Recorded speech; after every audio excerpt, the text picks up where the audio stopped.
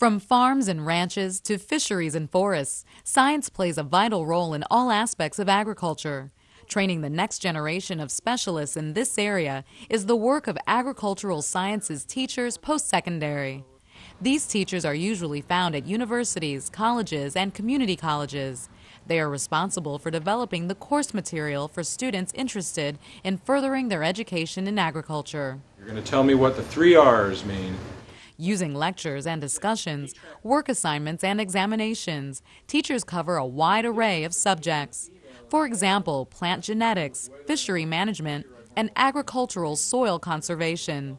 Some schoolwork may take place out in the field, affording students more hands-on experience. Post-secondary teachers need extensive knowledge of the sciences, including biology and chemistry. Good communication skills are essential. These educators also act as advisors, counseling students on career choices. Post-secondary teachers have a range of educational backgrounds, from expertise in their field to graduate degrees. While the work schedule is flexible, teachers should expect to be in class 12 to 16 hours a week.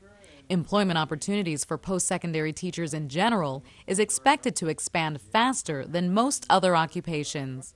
Agricultural sciences teachers are helping to keep our country on the leading edge of food production and resource conservation.